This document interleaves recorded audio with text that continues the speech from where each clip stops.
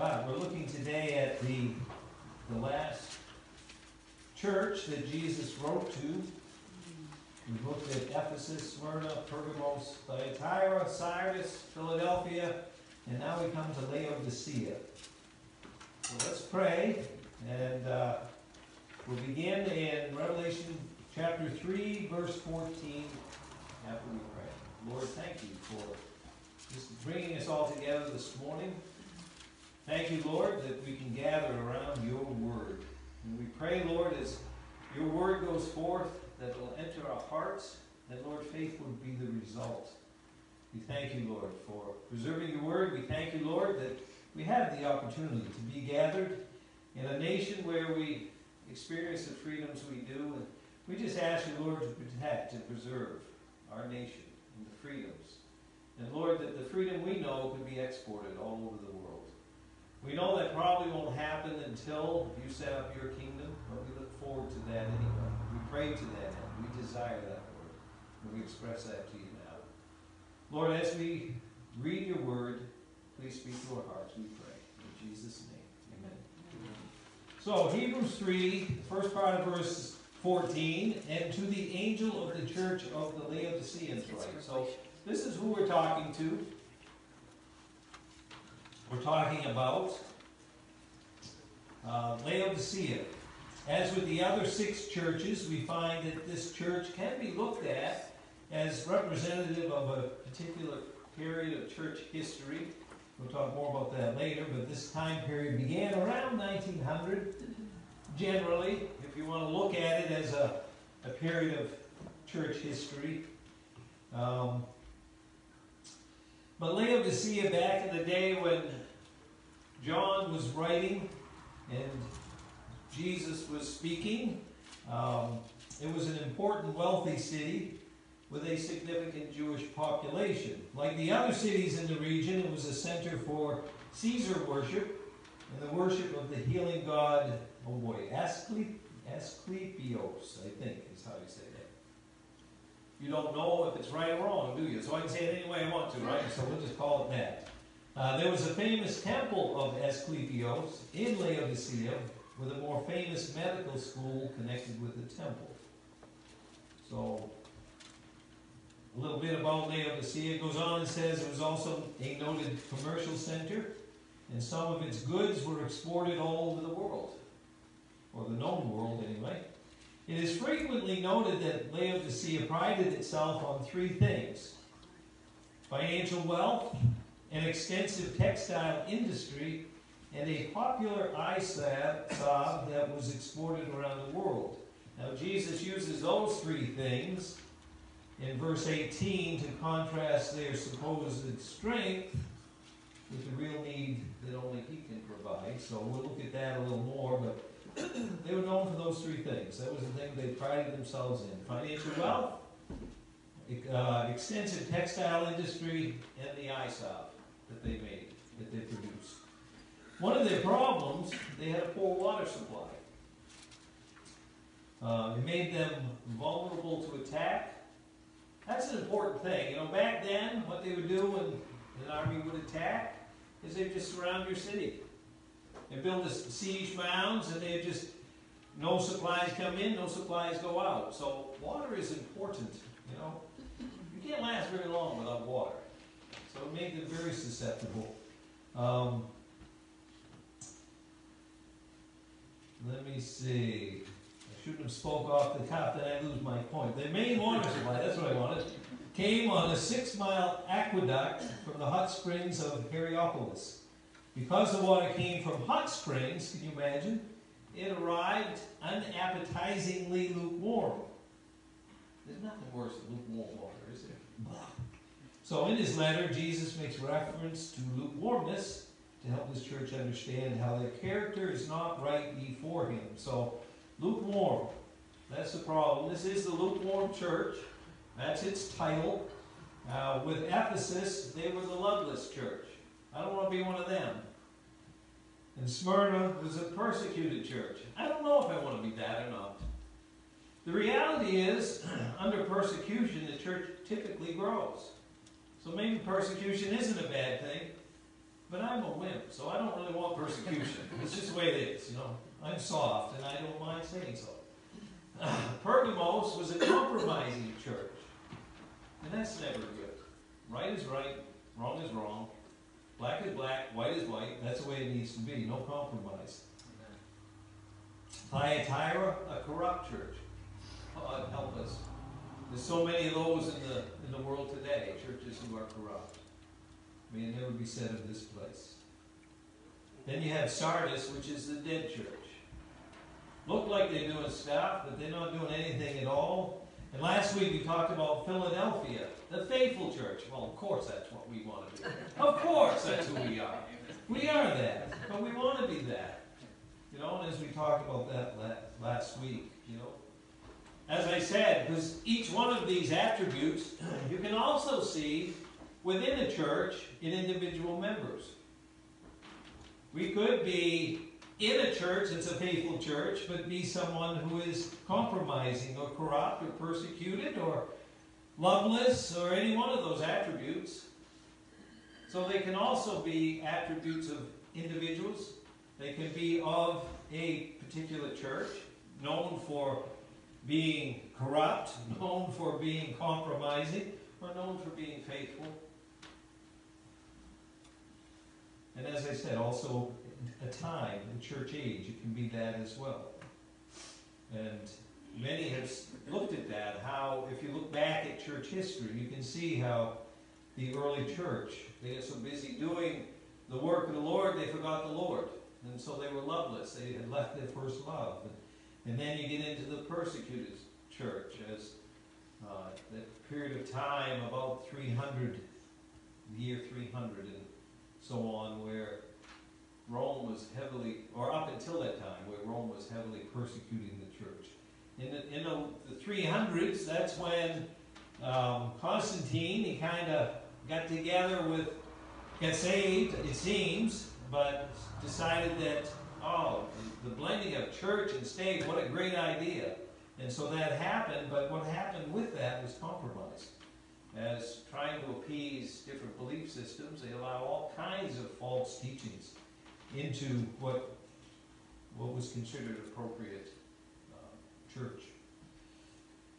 Then came the corruption, which I think, I don't remember that, but the sheet I had, was a long age, Thyatira, from 600 to about 1517, so almost 1,000 years of corruption through the Dark Ages.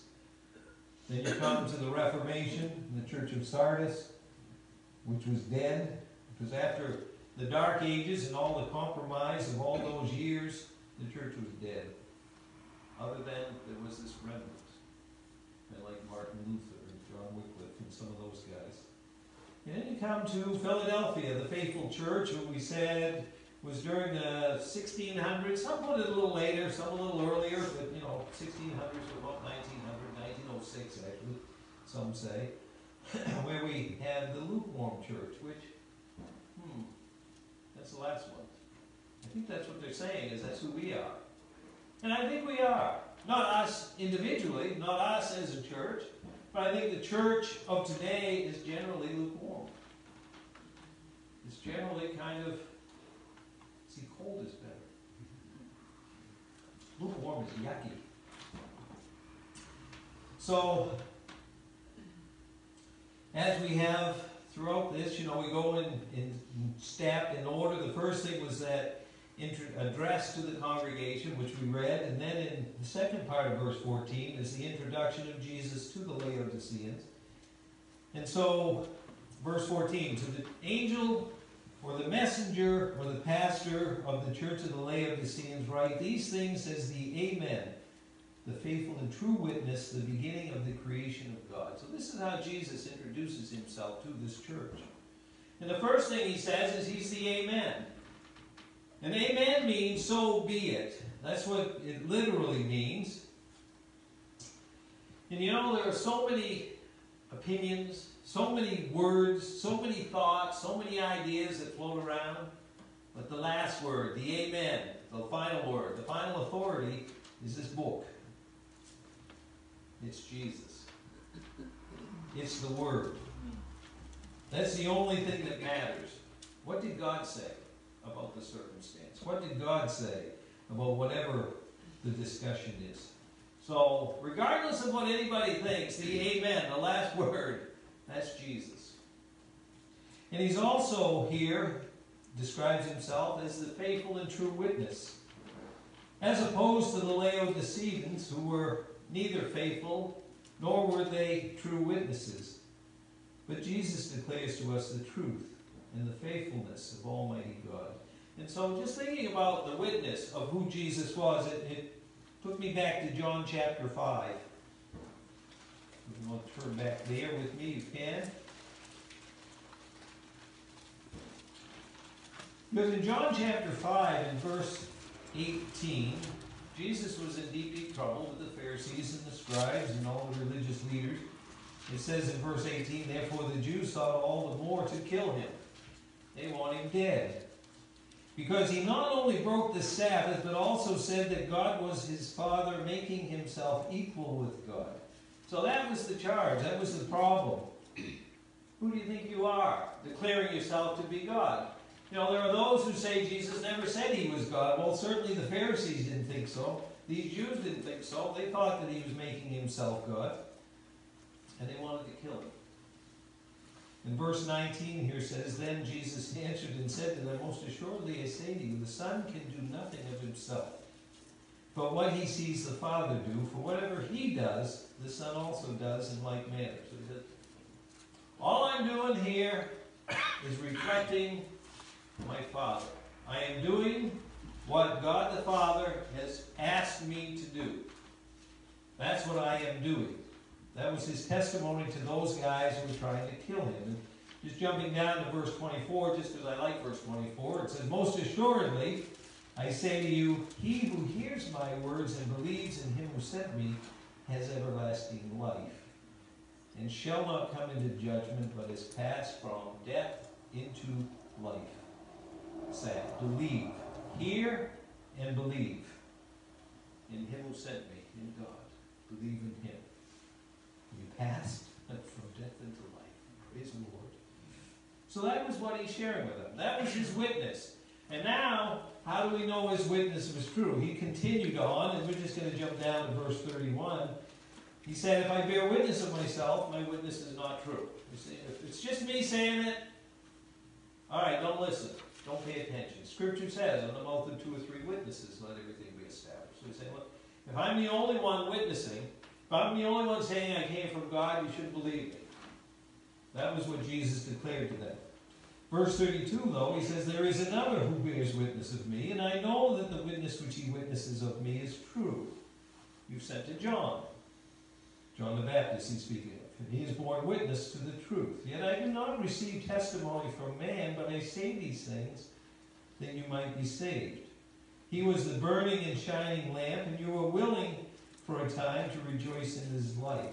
But I have a greater witness than John. So John is a witness, but then I have a greater one than that. You need another one? Okay, here we go. Verse 36, I have a greater witness than John's, for the works which the Father has given me to finish.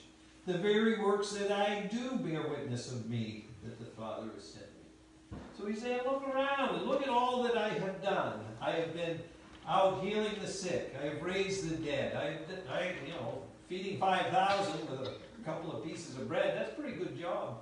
That's pretty tricky. I've never actually tried that. I'm not thinking I can do that, you know. I think you need to be God to do those kind of things. You know, walk on water. I can do that in the winter. I don't have very good success right now. I tried it the other day, and it was still cold. It's still cold. But the dock is in, so that's a good thing. But, you know, the testimony. Not only do I declare myself that I am God, Jesus is saying. John the Baptist said so. Behold the Lamb of God who takes away the sins of the world. That was John's testimony of Jesus. The works that I do testify.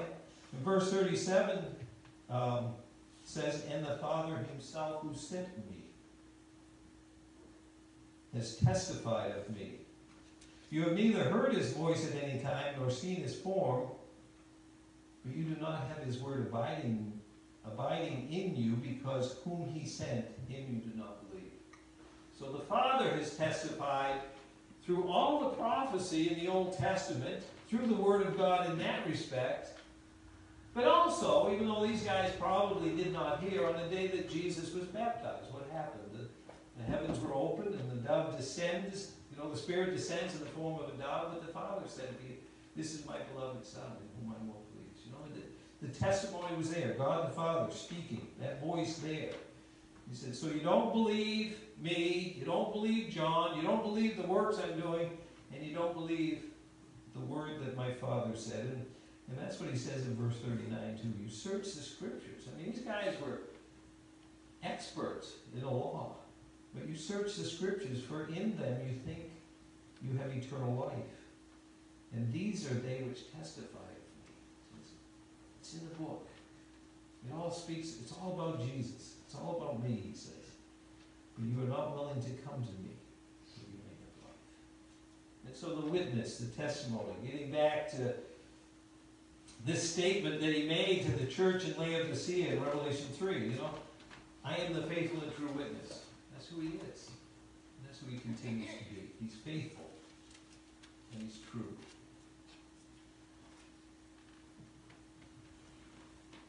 And then he calls himself the beginning of the creation of God. That's the other way he identifies himself to that. Now the idea behind the word beginning is the ancient Greek word arche, where if you put ology on it, right? Archaeology is the study of beginnings, the study of things, but it's also the idea behind it is that of a ruler or the source or the origin, not of first in a sequential order. This verse does not teach that Jesus was the first being created, but that he is the ruler, source, and the origin of all creation. So it's not like he's saying, I'm a created being. No, he's eternally God. God is revealed to us in three persons, Father, Son, and Holy Spirit. The Father is God, the Son is God, the Holy Spirit is God. But the Father is not the Son, and the Son is not the Holy Spirit.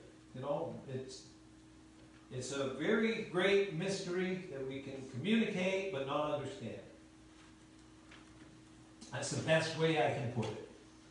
We find ways that we kind of figure it, you know, time, space, matter, you know, those three things that make up our world. There's many different ways we can look at threes that are in this world in which we dwell, but eternally God. In fact, in John chapter 1, go back to John, we'll look at that again.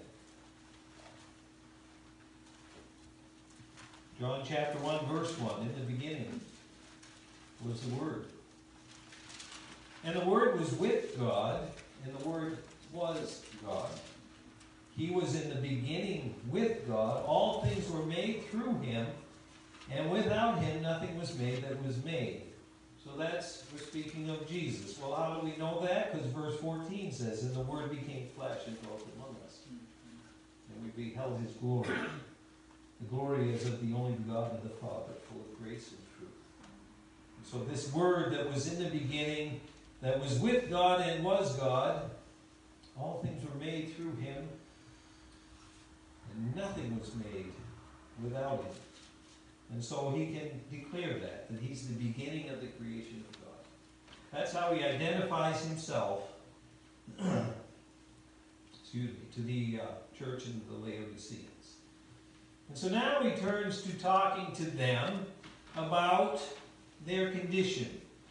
Back in Revelation 3, he says in verse 15, I know your works, just like he said to the other 6 churches. I know what you're doing. I know your works. That you are neither cold nor hot. I could wish you were cold or hot. So then, because you are lukewarm and neither cold nor hot, I will vomit you out of my mouth. Don't you love that word vomit? Isn't that just such a great word? I will spew you. How many words do we have for vomit? Jean should be here, because she hates it when I even say the word. No, there's hurled, there's upchucked, there's all that. You know, think of all the things.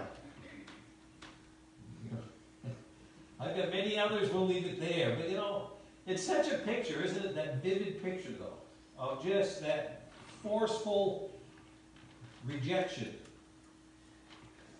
I could wish you were hot or cold, but no, you're lukewarm. Lukewarmness is a picture of compromise.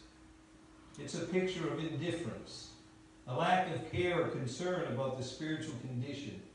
Something, like I said, I believe is rampant in the church today.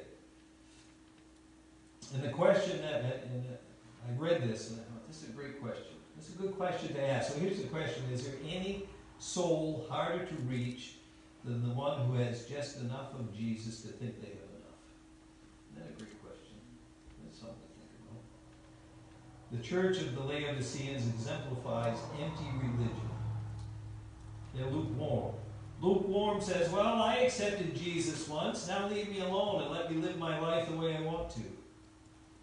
Or the lukewarm says, well, I go to church when I can, if I have time, if I feel like it. Or a lukewarm individual say, well, I read the Bible some, once, a little bit. You know, no real care, no real concern. You know, but I'm a good person, I don't hurt anybody, I do the best I can. You know, all these statements of lukewarmness. You know, in Acts chapter 11, I turned a lot of pages today. For some reason, the Lord led me this way, so it's a good thing, you know. But this is from the early church, in Acts 11, verse 19. You know, persecution had come to Israel, and so the Christians were scattered. And verse 19 says, now those who were scattered after the persecution that arose over Stephen traveled as far as Phoenicia, Cyprus, and Antioch, preaching the word to no one but the Jews only. But some of them were men from Cyprus and Cyrene, who when they had come to Antioch, spoke to the Hellenists, preaching the Lord Jesus. And the hand of the Lord was with them, and a great number believed and turned to the Lord. The news of these things came to the ears of the church in Jerusalem, and they sent out Barnabas to go as far as Antioch. When he came and had seen the grace of God, he was glad and encouraged them all, that with purpose of heart they should continue with the Lord.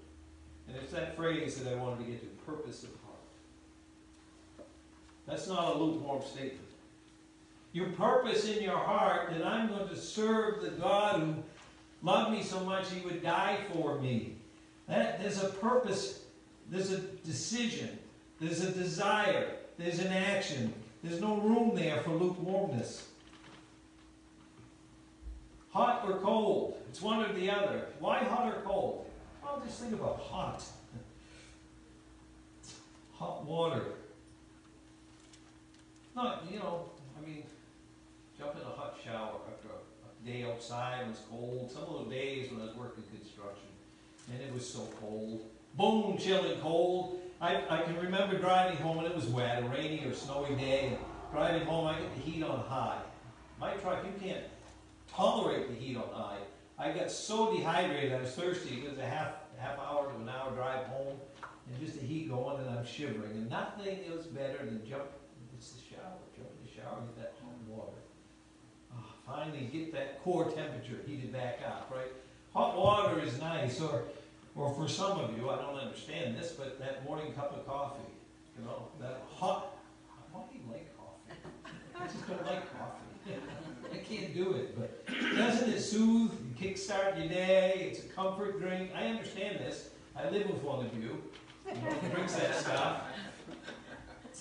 But, you know, or on a snowy day, with a nice warm cup of soup, you know, hot. We understand how hot is important, you know, that the hot, or cold, you know, after working on a hot day, and get that cold water, nothing better than a drink of water, but a cold drink, or to dive into the pond, that's a nice thing too, you know, all hot.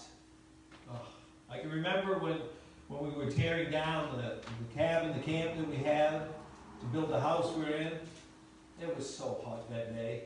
And I would just run down, jump in the water, get my shirt, get my clothes all soaked and wet, get back up on the roof with the sawzall, start cutting, and do work for a half hour or so, and then, you know, let's go do that again.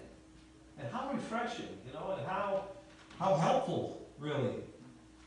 Go jump the lake? Absolutely. Sure, glad to. Not right now, though. We'll wait a few more weeks, but. So hot or cold, you know, that's what Jesus wants. Something that is useful, something that can bring comfort, something that can help. But lukewarm. You ever left one of these in the car on a hot summer day? And you come out and you're thirsty, and you right? Because it's lukewarm. And I don't know what the temperature is. You know, it has to be about 110 or something. But it's just that tepid, that place where it is not refreshing. It is not good. Take a big chug of it and spew it, you know. And that's what Jesus is saying. You're of no use. You're of no benefit being lukewarm. You need to be hot, you need to be cold. You need to be something that is useful. And I know he works. That you're neither cold nor hot, he says. I could wish that you were cold or hot. So then, because you are lukewarm and neither cold or hot, I will vomit you out of my mouth. Because you say, I am rich, and have become wealthy, and have need of nothing, and do not know that you are wretched, miserable, poor, blind, and naked. This verse 17, his statement of their condition. This is what Jesus said the problem is. I think of this verse a lot. It makes me wonder how, because it speaks of being self-deceived, doesn't it? I think I'm all fine. But wait a minute, no. You know, Jesus is saying, you think that you're rich, you think that you're wealthy, you think that you have need of nothing, and yet you're wretched. You're miserable. You're poor. You're blind, and you're naked. And they're not even aware of it. They don't even know it. They think, hey, we're doing great. What is there in my life that I'm self-deceived about? Well, that's a real good question to ponder. This verse always challenges me that way. Because what these people in Laodicea thought of themselves in no way matched reality. You see, they were putting their trust in their material prosperity, in outward luxury, and in their physical health, and they felt like they didn't need anything. They were the exact opposite of those that Jesus spoke to in the Sermon on the Mount, when he commended them and said, blessed are the poor in spirit, for theirs is the kingdom of God. Yeah, I'm not poor in spirit, I'm doing great. Spiritually rich, doing well. No, you're wretched, you're miserable, you're poor, you're blind, and you're naked. There was a study that came out last week, I don't know if you heard it. It came out on May 6th, was that last week?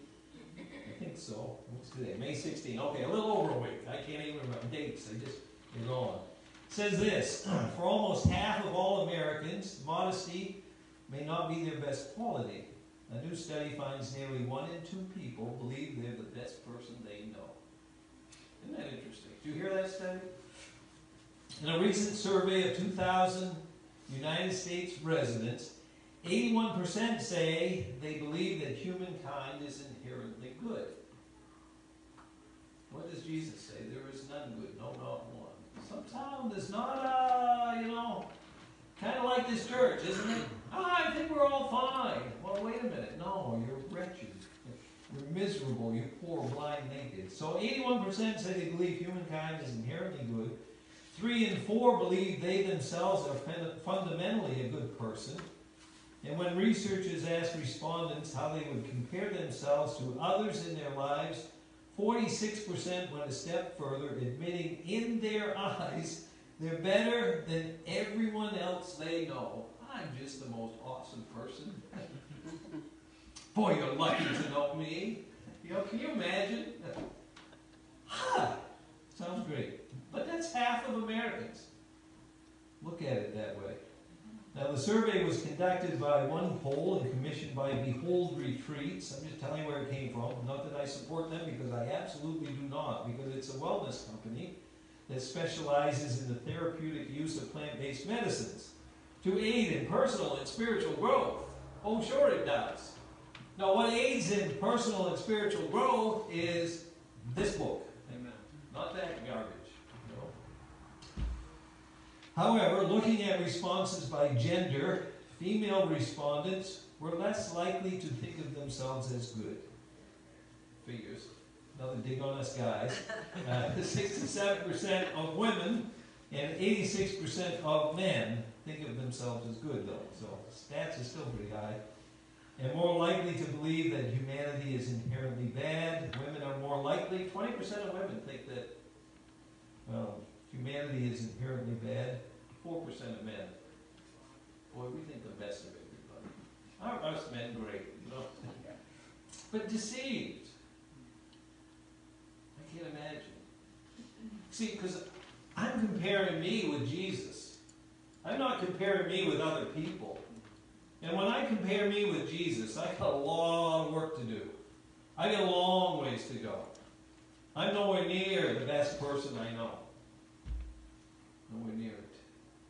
He is. But looking forward, respondents remained optimistic about the future. 2 in 3 Americans are confident that their life is going in the right direction. On a global scale, 61% are similarly confident that humanity is progressing in the same way. I don't know what in the world they're looking at. This world is going crazy. Going to hell in a handbasket. Isn't that the phrase? You know? That's the way it seems to me. I don't know what they're looking at. I have so many things I could say there, but anyway, it sounds a lot like American and the Laodicean church is similar. They think, oh, we're rich, we've become wealthy, have need of nothing, and do not know that they are wretched, miserable, poor, blind, and naked. How needy we are. Because our need is a right relationship with God. That's what the need is. That's where the, you know, that's where true riches are. That's what he goes on to say. This is what you need to do, he says, to those in Laodicea.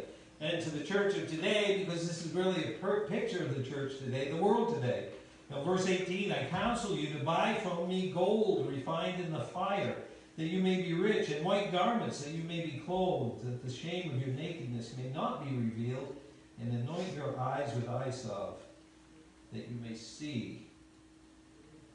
As many as I love, I rebuke and chasten. Therefore be zealous and repent.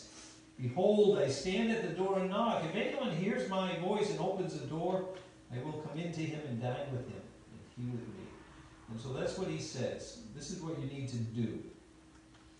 But how do we buy things from Jesus? He said, I counsel you to buy from me these things, the gold, the white garments, and the eye salve. Well, how do we do that? He wants us to purchase these things, so where do we get them? How do we obtain them? What currency do we use? What kind of money do I have that can buy these things from the Lord? And you know, in reading this, it seemed to me in Isaiah 55, he was speaking of the same thing. So, there we go, turn the pages again. In Isaiah chapter 55, he says, "Ho, everyone who thirsts, come to the waters. And you who have no money, come buy and eat." How can you buy without any money, right? That's what we're talking about. What's the currency? Yes, come, buy wine and milk without money and without price. But you got to buy it. How do I buy it? So why do you spend money, verse 2, on what is not bread, and your wages for what does not satisfy? Listen carefully to me, and eat what is good, and let your soul delight itself in abundance. Incline your ear, and come to me. Hear, and your soul shall live. And I will make an everlasting covenant with you, the sure mercies of David. Indeed, I have given him as a witness to the people, a leader and commander for the people. Surely you shall call a nation you do not know, and nations who do not know you shall run to you because of the Lord your God, and the Holy One of Israel, for he has glorified you. Seek the Lord while he may be found. Call upon him while he is near. Let the wicked forsake his way, and the unrighteous man his thoughts. Let him return to the Lord, and he will have mercy on him, and to our God, for he will abundantly pardon. So, verse 2, it's listen. What do we buy with? Listen. We got to listen. First thing, incline your ear, hear. Romans 10:17, faith comes by hearing, hearing by the word of God. First thing we got to do is listen. We got to hear. And then verse 6 says, seek the Lord while he may be found. We got to seek him. We got to call upon him, it says, also in verse 6. And then in verse 7, so let the wicked forsake his way, and the unrighteous man his thoughts. So these are all things that we need to do. But ultimately, it's all encapsulated in halfway through verse 7 here in Isaiah 55, where it says, let him return to the Lord. You see, we've got treasure, but we can't buy it with our treasure, with our wealth, with our money. We may have talents, abilities, giftings that way. It isn't with that either. But it's time. That's the other thing we have. That's how we buy that, by spending time with the Lord. That's how we can buy these things from the Lord, by giving him our time, giving him our attention, being aware that he is with us, always.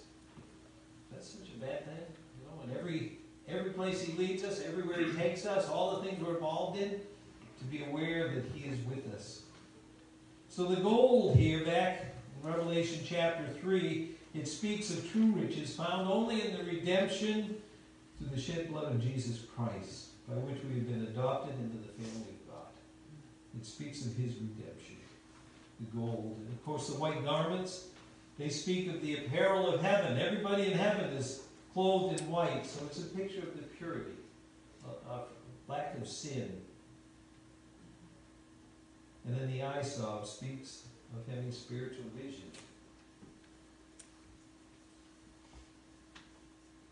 To see, to be aware, to know. 2 Kings, maybe we'll read that one too.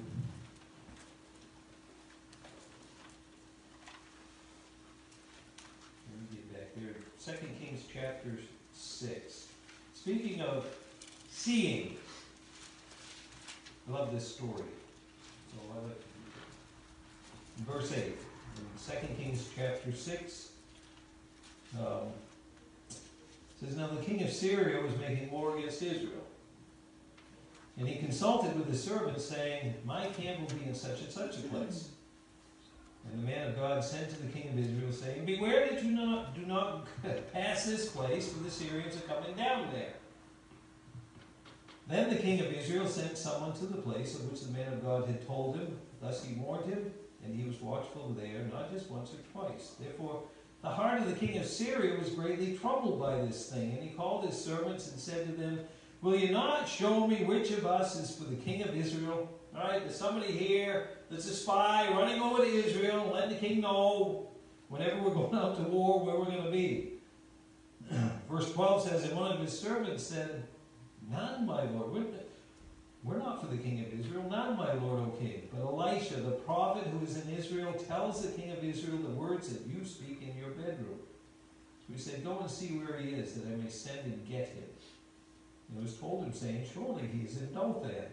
Therefore he sent horses and chariots and a great army there, and they came by night and surrounded the city. And when the servant of the man of God arose early and went out, there was an army surrounding the city with horses and chariots.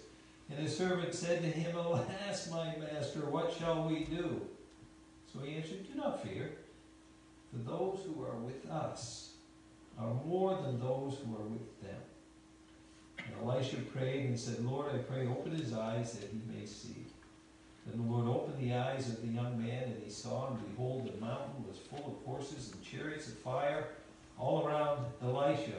So when the Syrians came down to him, Elisha prayed to the Lord and said, strike this people, I pray, with blindness. And he did. And the story goes on to tell how he led them right into Samaria.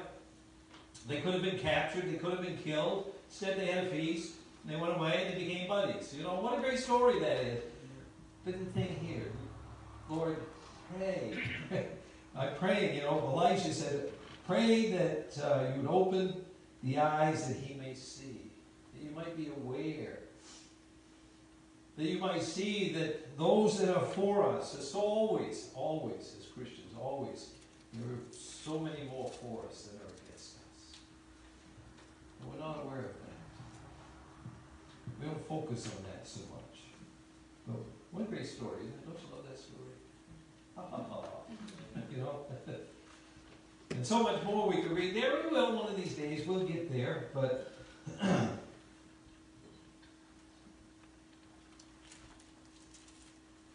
we may not see with our eyes what is taking place in the spirit world around us. We may not see it with our eyes, but we can see by faith that God is in control. And we can have confidence in Him. So in verse 19, though, he says, as many as I love, I rebuke and chasten. How does he do that? How does God do that? And I maintain that he doesn't do it by condemning. That's not the MO of our Lord. John 3:17 says, for God did not send his Son into the world to condemn this world, but that the world through him might be saved. I think God's chastening, God's rebuke is through conviction. He reveals to us our guilt before him. He draws us towards repentance and back to a right relationship with him through seeking and receiving forgiveness. He leads us in the paths of repentance. He's not mad at us. He loves us, As many as I love. I rebuke like we did, our kids. We never get mad at our kids to the point like, all right, maybe a few of you, but I'm going to sell you to some slave traders or somebody, But, that's not it. We love our kids. And we chasten them, we correct them, we guide them. Why? Because we don't want them to reflect badly on us. No, because we want them to do right. We want them to be accepted in general society, when they go places and do things, that they would be behave right, behave rightly. And that's the way it is with the Lord. You look at verse 19, he says, therefore be zealous and repent. That's all. Be zealous and repent. That's what he says to this lukewarm, self-deceived church. And repent means change your course. Turn around, go another way. And zealous is from the same Greek word as the word hot is. So be on fire for the Lord.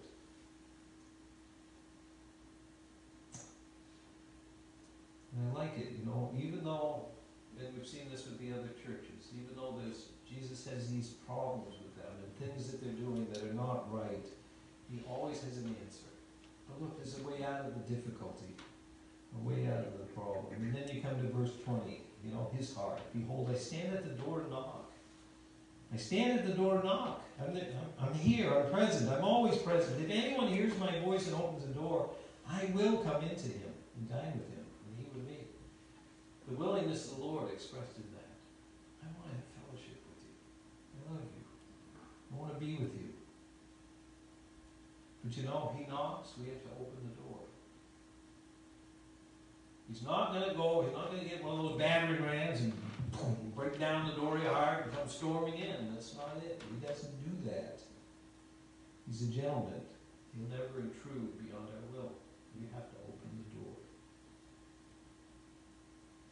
And the key to opening the door, if anyone hears my voice, you hear him speaking, drawing, calling to you.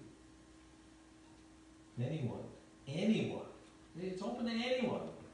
Not just you and you and you if you open the door. No, if anyone hears my voice and opens the door, I will come in and dine with him and he with me.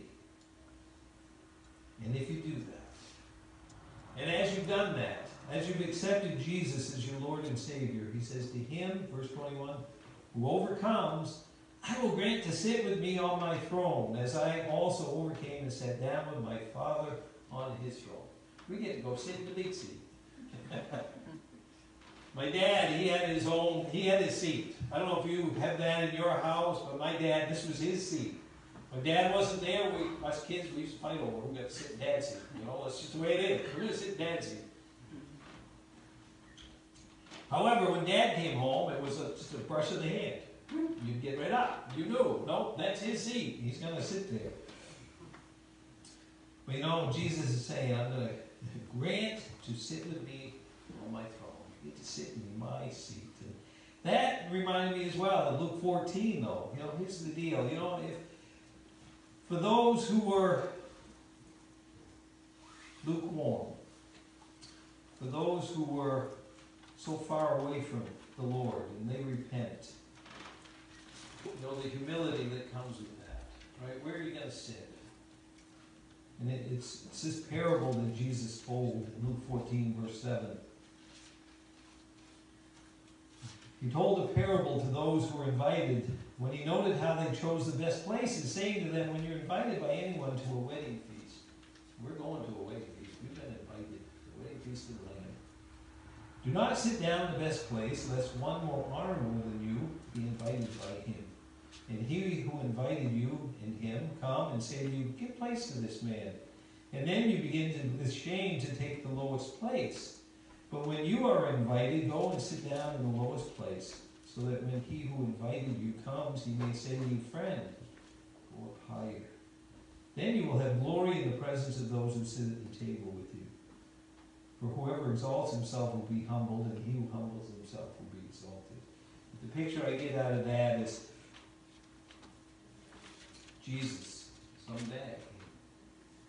At this wedding feast, perhaps, I don't know, but he's going to say, friend, no, come up higher. You know, he's going to point out the one here, you know.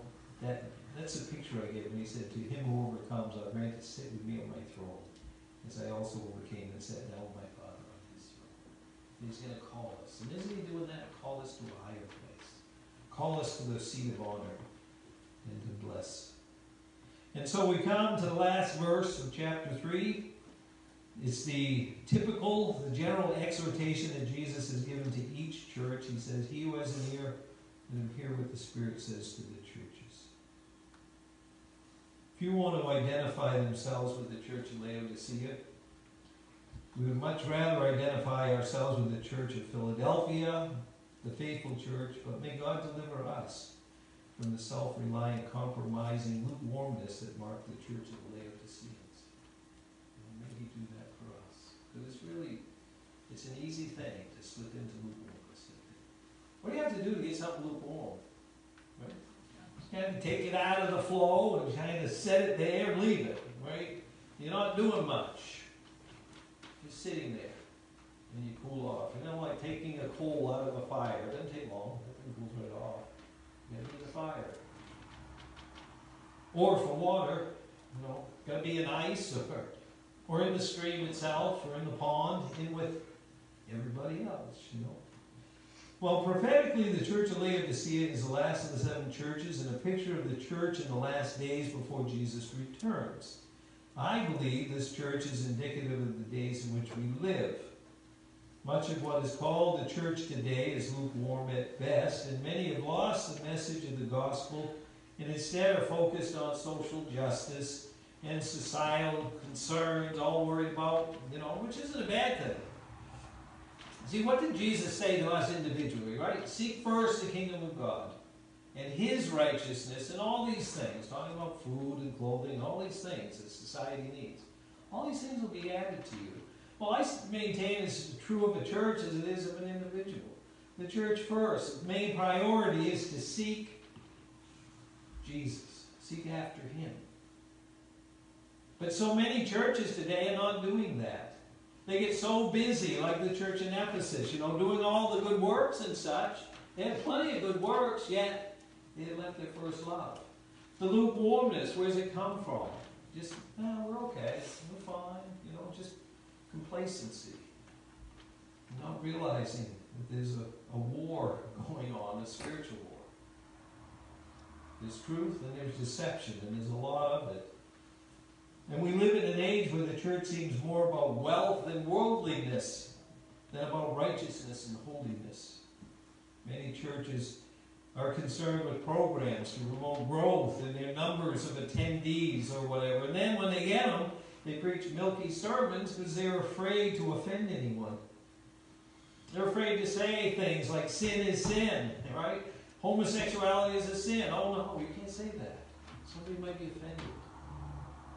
This transgenderism that's going on is insanity. And it's such an abomination to the Lord. But to say that, oh, so many churches, oh, you can't say that. You can't, you know. I'm just going to tell you what God says. That's it, right? That's who we are. This is what God says. It isn't my opinion. My opinion doesn't matter to anything. But God's opinion does. And the church has gotten away from that. So many, in so many places. So we need to pray for the churches. Churches of America, churches everywhere. Pray for holy fire to be kindled among believers. Pray for conviction to fall on all who are asleep, because it is time to wake up. Because I believe Jesus is coming soon. We're going to talk about the rapture next week. I know there's different ideas on the rapture, when it occurs and all that, but I'm going to give you my perspective. You know, and it's a great topic for discussion, always. But the reality is, Jesus did say he would return. I go to prepare a place for you. And if I go, I will return. You know, he's coming back one of these days. But for us as a church, and for each one of us individually, let us resolve to stay close to the Lord. That's our goal. Close to the Lord, to be the salt and light he desires us to be until we're called to eternity. Amen. Boy, that went long, didn't it? I don't know what to say today. It just happens that way sometimes. I went way long. Well, let's stand and we'll pray. And we'll close with a hymn.